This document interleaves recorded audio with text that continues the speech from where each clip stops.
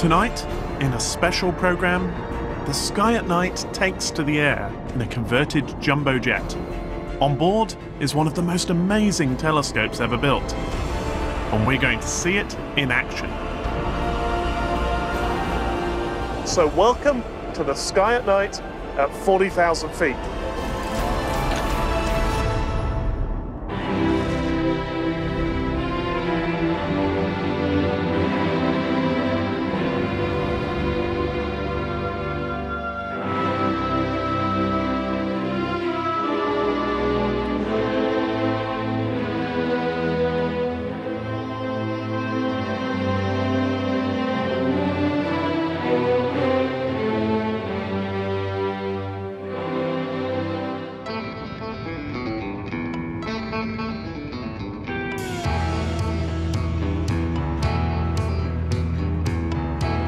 We're on our way to NASA's Armstrong Flight Research Center, a couple of hours' drive from Los Angeles, because tonight we're flying with SOFIA, the world's only airborne observatory. It may look like an ordinary Boeing 747, but this ex-passenger aircraft has been specially converted to carry a 17-ton telescope that sees the universe not in visible light, but in the infrared part of the spectrum. Visible light, the light that we can see with our eyes, only reveals part of the universe around us.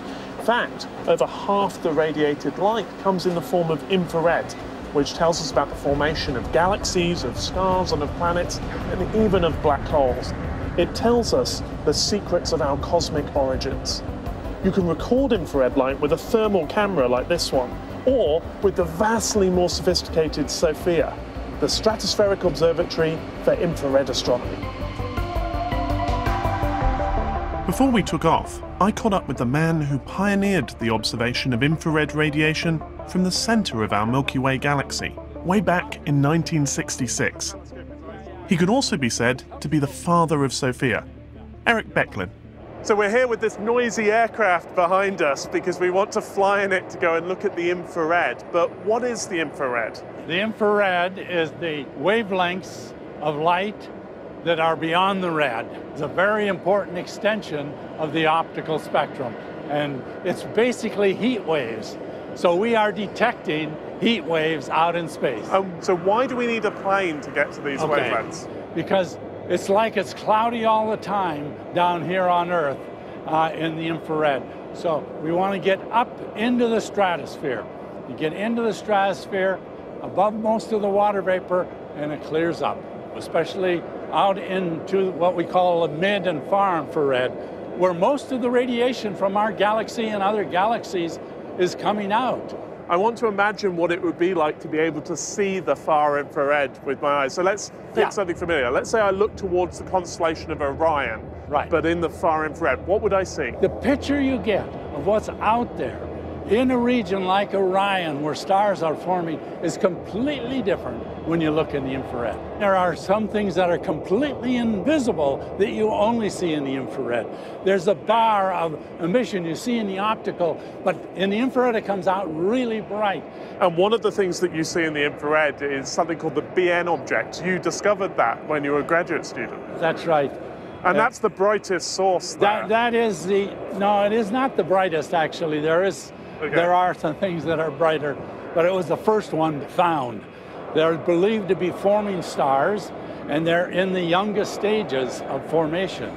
So this is that closest region where massive stars are forming. The BN, or Becklin-Neugebauer object, is 1,400 light-years away in the Orion Nebula. It was discovered by Eric in 1967, the first protostar ever seen. And since the launch of SOFIA in 2010, Eric and his team have been able to explore the infrared universe in even more detail. You've looked, I know, at the center of our galaxy, at the center of the Milky Way, where there's this supermassive black hole. What does the infrared tell us about the galactic center? Well, first of all, the infrared is what allowed us to see that there was a black hole there, because there's so much dust between us and the galactic center, the light is completely extinguished by a factor of 1 billion.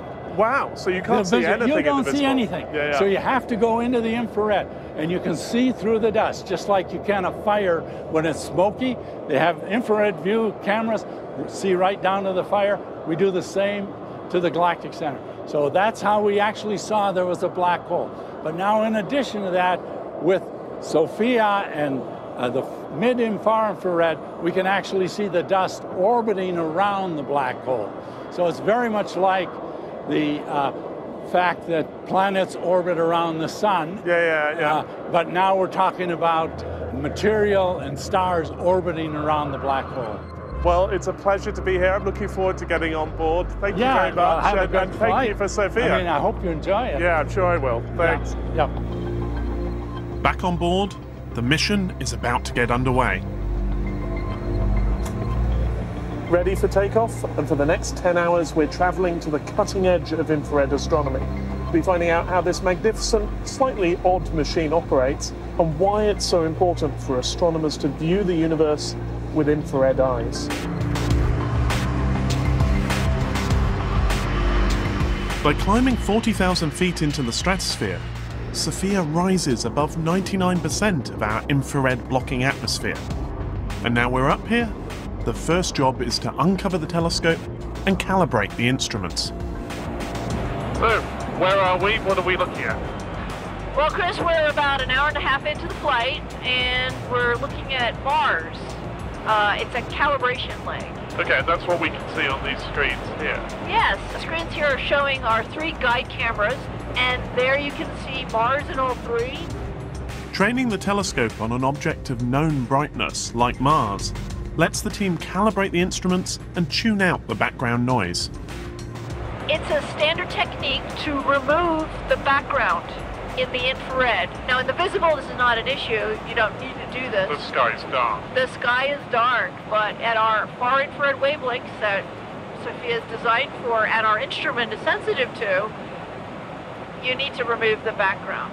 And Mars, very interesting scientifically, is also a great calibrator. So for now, we don't really care about Mars. It's just a standard light in the sky. Yeah, it's our standard star, but we're using the planet. Yeah, we rushed to get here.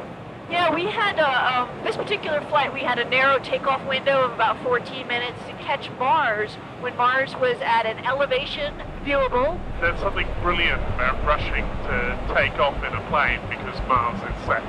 I just think there's something wonderfully poetic about that. Yes. For the first 2 decades of its life, SOFIA was a passenger jet. But it was acquired by NASA in 1997 and extensively modified. Where once rows of passengers sat, now a 17-ton, 2.7-metre reflecting telescope resides. To limit the impact of having a huge open door in flight, the fuselage was also modified to avoid turbulence. As the science team settle into their 10-hour flight, pilot Dean Neely has time to take a break from the cockpit and tell me what it's like to fly. So, how's your evening going? It's great. This flight's gone really well. A lot of work from a lot of people leading up to it really made this happen, so made it fairly easy and smooth to execute. And so how does flying a plane like this compare to a normal aircraft? It's very unique for several reasons. One, it's huge, as you can see. One thing that reminded me as we started the engines began to taxi out tonight, I always feel like I'm driving a stadium around. You know, you're so high in the air, and steering this thing is unlike anything else. So it's a very large aircraft. And then you take on top of that the special design and the modifications, putting this incredible telescope in the back. I mean, there's nothing like it anywhere in the world. Because of those modifications, if you took, say, a commercial pilot who'd spent their life flying 747s, and you put them here and you didn't tell them about the back end, do you think they'd notice just from the way it handles? Honestly, no, they wouldn't. Because of the amazing way that they did the aerodynamic modeling and designing with the structure in the back for the telescope assembly. In fact, when the whole back side of the aircraft opens up for the telescope to look out, in the front, I would never even know it, except there's a little light on a panel that says it's opened or closed. So, in preparing for an evening like tonight, how much back and forth is there with the science team? How much negotiation about what's possible and what the ideal situation would be. What you see going on here is only a small part of it. So the planning for this started many months ago. The astronomers and the science planners putting together a rough plan, and then they pass that to an aircraft planner, typically as somebody who's a former navigator who understands the flying. So as you lead up to the day of the flight, they go a few rounds starting 36 hours prior to the flight, and then the last round to finalize the details of the timing and everything is 12 hours prior to the flight. What about when we're flying along, we're at 43,000 feet right now in the middle of an observation.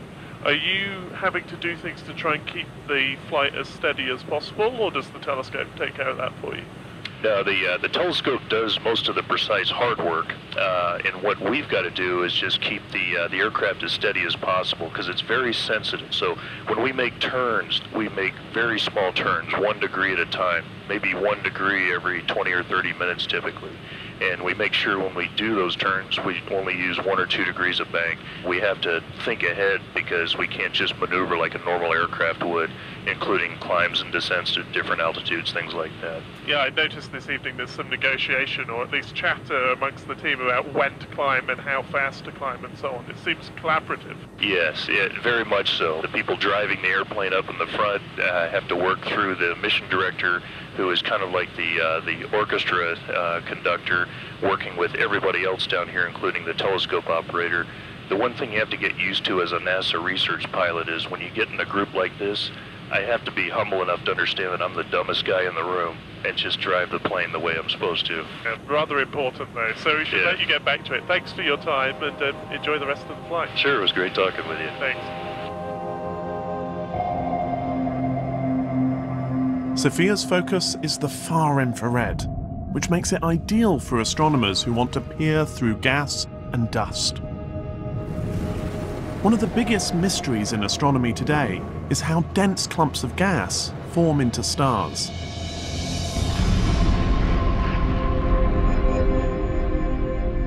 SOFIA's high-resolution Airborne Wideband Camera Plus, or HAWK Plus, is used to investigate just that. I caught up with project scientist Kimberly Enico-Smith on the much quieter upper deck. So, one of the reasons we're here on this marvellous aircraft is to learn about star formation. What do we know, and what are the mysteries of star formation?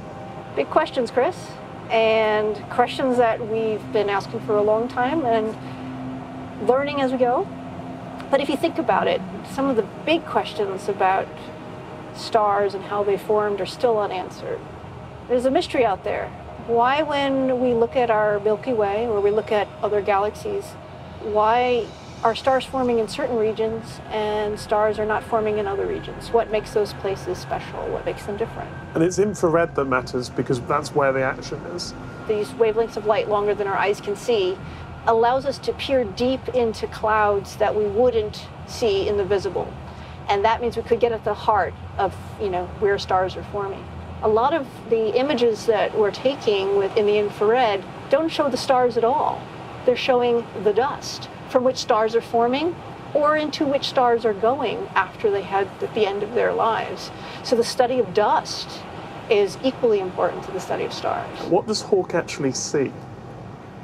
HAWK's an infrared camera, so it's taking pictures, and it works the far infrared, and we're looking at the far infrared, and so we're going to be measuring cold things as dust being emitted, cold dust. I know there are results already, so can you say something about what HAWK's found so far? Yeah, so it's not published yet, but we Even better. I know, but it's just really exciting. So one of the new developments in star formation theory is the observations that there are these structures called filaments. So we've got some images here. So this is optical, I That's guess. in the optical, and you see this filament? It's this long, string-like, snake-like cloud. They could be several degrees on the night sky. And in the longer wavelengths here, you're seeing the gas along the filaments glowing, the re-emitting of the It's light. the opposite, right? In the optical, the filament's dark. Dark. But here, it's the thing that's glowing brightly. And then you see the hot spots? Oh, These yeah, eyes? yeah. Those are stars forming. Or are they just formed? When Herschel did this all-sky survey and found these filaments were everywhere in the Milky Way, some of the filaments have stars and some of them don't. So there's a mystery. We're thinking this is how stars are forming along these filaments, but you know, what can create the stars from forming, what might stop them, might speed them up. A lot of mysteries. So stars are forming these filaments, but it's not that the whole filament suddenly lights up. Bits of the filament. No, little bits, but sort of like on your Christmas tree with your fairy lights, right? Okay. Fairy lights on your tree. By looking at the light from the filaments in detail, 𝐤𝐴+ can detect magnetic fields within them, perhaps a clue to how and why the stars are forming. So what's interesting with the new data from 𝐤𝐴+ on SOFIA is measuring the magnetic fields on filament scales, actually looking at the shape, the orientation of the field, and we're finding they're perpendicular to the direction of the filament. So the filament goes across like this, then and the magnetic field is comes going down. Like that, or like this. And material would tend to flow along the magnetic fields, presumably, possibly. One could guess, or it could be a barrier. It's unclear. So one idea is just like, you know, a hedgerow on the countryside, and it's a windy day, and you have, it's, you know, this time of year we have lots of leaves falling down. Yeah. If you have that wind blowing perpendicular to the hedgerow, the leaves start accumulating. Could the magnetic fields, if they're perpendicular to the flow, be a channel to, you know, add material or create instabilities for which chaotically things will collapse and form stars? So those are then the places where stars will form. Could be. And the critical thing here is that the instrument, 𝐤𝐴+, allows you to look at what's going on in the filament. Previously, we've only had a really broad brush look. That's right. Now we can zoom in and see where the action is happening. Well, it's clear we're just at the beginning of what 𝐤𝐴+ will do, so I'm looking forward to seeing the rest. Thank you very much. Thank you very much, and it's a pleasure to host BBC Sky at Night. Thank you. On the world's premier flying observatory. We're well into the flight now. We're about 1,000 miles off the coast of California. The telescope is looking at its science targets. The plane's moving around a bit, even though we're up at 40,000 feet, which begs the question, why would you put a telescope on a vibrating platform like an aeroplane at all? Making sure SOFIA's telescope stays trained on its targets is Emily Bevins. So you're one of the telescope operators, which is an important position in any observatory. Right. But what is a telescope operator? What we do as telescope operators is we control the actual telescope and movement to make sure we're pointing and collecting the data that we think we're collecting. It's a very narrow beam of light that you're trying to track onto. And so you're just making sure that your telescope that you're using is collecting these really narrow beams of photons that we're getting from space. And so it's like a tightrope walk almost. I was going to ask, with the movement, standing at the back, watching the telescope wobble around, that seems like that would be problematic. Yeah, SOFIA is kind of an interesting telescope because it is on the back of an airplane, and that does change things up quite a bit from being on the ground. And so not only are we concerned with tracking, but we're also concerned with the movements of the plane.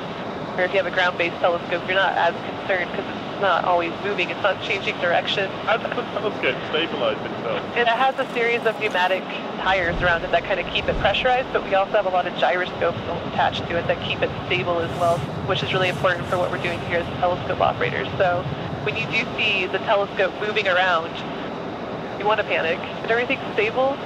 It's a really well-engineered telescope.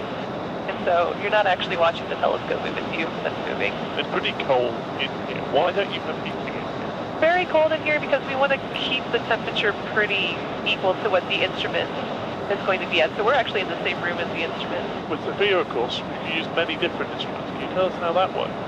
Yeah, so we do a bunch of different instrument swaps, and it actually keeps it pretty exciting because you always have a new instrument every couple of weeks. So within the past month and a half, we've done 3 different instruments. And when I look down towards the telescope end of things here, how much of what I'm seeing swaps out? The majority of what you're seeing with the telescope stays there. It's only like the back portion of it that comes off. And so each instrument's kind of different sizes, but they're all still pretty compact because we still have to get them through the plane door. It's really important to be able to switch them out back and forth so quickly. It gives us a lot of access to a lot of science, a lot of different types of science, and it's a kind of a really special part about what SOFIA is able to do up here. Well, you could never do that with a space telescope. It's much easier with an aircraft than a satellite to do that. Yeah, absolutely. Tonight, the team are using the telescope to investigate how stars evolve. But the ability to continually swap out and customize different instruments for different tasks means that SOFIA has been able to investigate many different phenomena, from dust circling around black holes to the activity of passing comets. And it will soon have another string to its bow. It will be able to probe how planets form. Because NASA's currently building the next generation instrument, the High Resolution Mid-Infrared Spectrometer, or HERMES. Before taking off, I met with Sam Richards, who's one of the team designing and building the instrument. So Sam, thanks for talking to us. You're working on the next generation of instrument for SOFIA, something called HERMES. What is HERMES and what is it going to do? HERMES is looking primarily at protoplanetary disks. And these are disks around other stars where once a long time ago in our solar system, it was just a disk of material, dust and ice. This is the leftovers from star formation. Exactly, yeah. So it accumulates around in a disk around the star, and then those disks, the particles can join together and they build up, small little pebbles, and then the pebbles become rocks, and the rocks become asteroids and comets and things like this. And eventually you get planets. It's always amazed me that we don't really understand that process, how the dust sticks together. Exactly, yeah. So we have our own solar system, which is one data point, and we know it fairly well, but we still don't know why it's in the order that it is and where all this material and chemicals came from. So this is one of the key reasons why HERMES has been made. With the high resolution aspect of it, we can understand how this material is moving around other stars, and then how the different components like the water and the ice and the oxygen and all these kind of key life-building components, how they come together and then they evolve over time to eventually create what would be a solar system like the Earth, and with gas giants like Jupiters and Saturns and things like this. Why is it important to look at the water and the oxygen? What stories do those tell us? One of the big questions about how Earth got its water and why it has so much water is, how did we get here? Where did it come from? We think the early Earth was dry, right? It lost all its water, and we've got to get it back somehow. And we need the high resolution science to be able to figure out exactly kind of how all this chemistry moves around in the disk. Yeah, so that's the point, isn't it? It's telling you what's happened to this material over time. So we're on this long journey to figure out where our solar system fits into the story of all the other potential solar systems out there, and then we can figure out which family tree that we came from, and then kind of backdate the models that way. So this is exciting stuff, and this will depend on HERMES, which I think will start flying, next year, something like that? Yeah, so HERMES is currently in the kind of building phase, so we're currently putting the components together, and to achieve this type of science, you really need a high level of complexity, which you can't really do from space, and SOFIA is the perfect platform for this type of instrument. You're fairly new to the project, I think. Yeah. You've flown on SOFIA? Yeah, so what was your first flight like? I'm a total fanboy, so when it comes to NASA and this type of mission, you get to don the flight suit, all the patches, and you're really going to get to enjoy being in the moment there. And something that's very different to kind of ground-based observatories. Well, good luck. I hope all goes well. I look forward to seeing the results from HERMES. It's really exciting. Yes, thank you. We're excited too. Back on the plane, operations are in full swing. Although SOFIA is based in California, it's actually a joint venture between NASA and the German space agency, the DLR. And on board tonight, the instrument is the German receiver for astronomy at terahertz frequencies, or GREAT for short.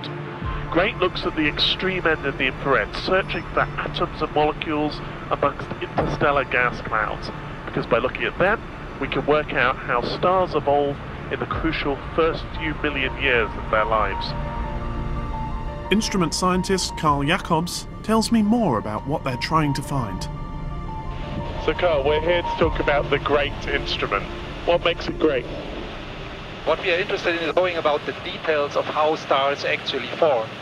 And not only that, but once when they burn, they give radiation back into what we call the interstellar medium.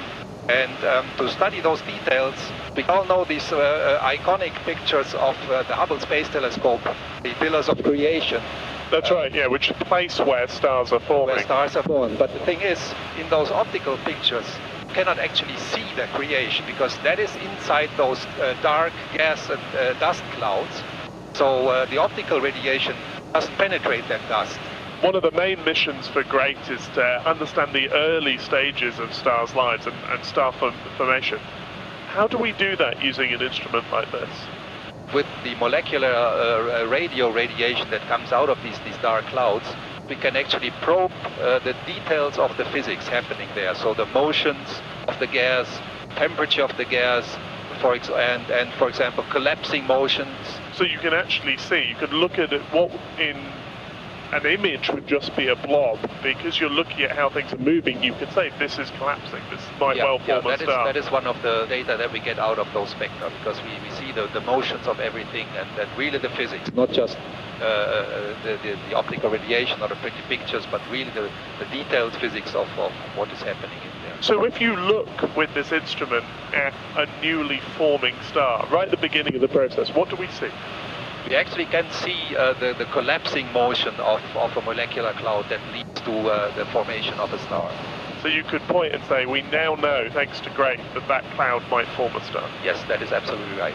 It would be good to know a bit about the objects or the observations that are being done specifically on this flight. One interesting goal, for example, was there was one source where people had an idea, a model, how the movements of that source were. And so they saw a double-peaked structure in the spectral lines, which they interpreted as being two different speed components. With some of the gas going in one direction or at one speed and some going at a different speed. I hope I don't tell too much of the secrets here. Well, you haven't told me which source, so I think we're probably okay. But in this 3/4 of an hour that we observed that source, we shattered that theory. Oh, wow, So okay. So it's not true, it's not two components. So this is something you didn't know a few hours ago? Exactly. So that's a new thing. It's kind of amazing to think that we're sort of seeing what our sun was doing 5 billion years ago. Yes, of course we cannot really observe the complete formation, but we can observe different sources which are in different stages of star formation. So that is how we learn how that finally works. Because we cannot, of course, stare at it for 250,000 years. Yeah, and one of the most amazing things about star formation for me is that we've known the basics for a long while, but the details are still very obscure. We don't understand them. That is absolutely right. So that is what we are looking for, and finding new things every day.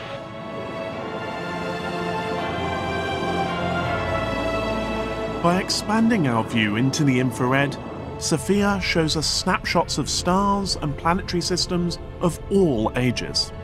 And put together, these snapshots help tell the story of our own solar system and build a clearer picture of the universe. It's about 3:30 in the morning. We've just landed. I'm pretty tired, and so are the crew. It'll take them weeks and months to analyse all the data that they got just from this evening's flight. One thing's for sure, though, this is a marvellous way to fly and see the universe. When we come back next month, we'll be on the edge of the solar system. Until then, good night.